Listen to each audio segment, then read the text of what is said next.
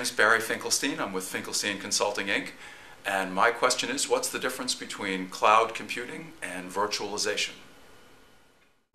Hi, Barry. Thanks for your question. To help us get an answer to it, we have with us today Jawahar Sivasankaran. He's a senior manager here at Cisco that talks with customers all the time about virtualization and cloud issues. Jawahar, thanks for joining us. Yep, thanks for the opportunity, Doug. What can you tell us about what are some of the key differences between virtualization and cloud?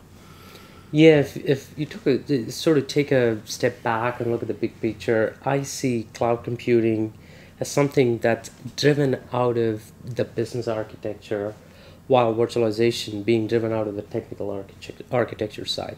Let me explain that a little more around what I'm thinking. Cloud computing, it has its roots very, very firmly oriented in the financial and the economics of running IT. So what I really mean is, you're talking about, when you think of cloud computing, it's all about how can you efficiently use your IT resources, your technology resources, to drive business requirements.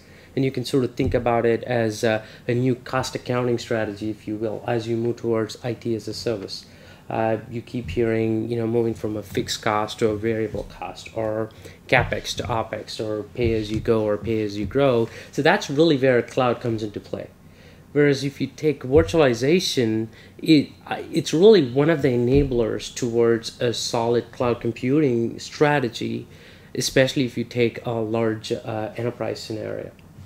So you can have virtualization, the technology on its own without cloud, and you can also have cloud without necessarily using virtualization technology, even though there's some advantages to using it. Definitely, yeah. I mean, think of the three typical layers, the definitions of the cloud layers themselves: infrastructure as a service, platform as a service, and software as a service. You can go out to a cloud provider, a public cloud provider, and buy any one of these services.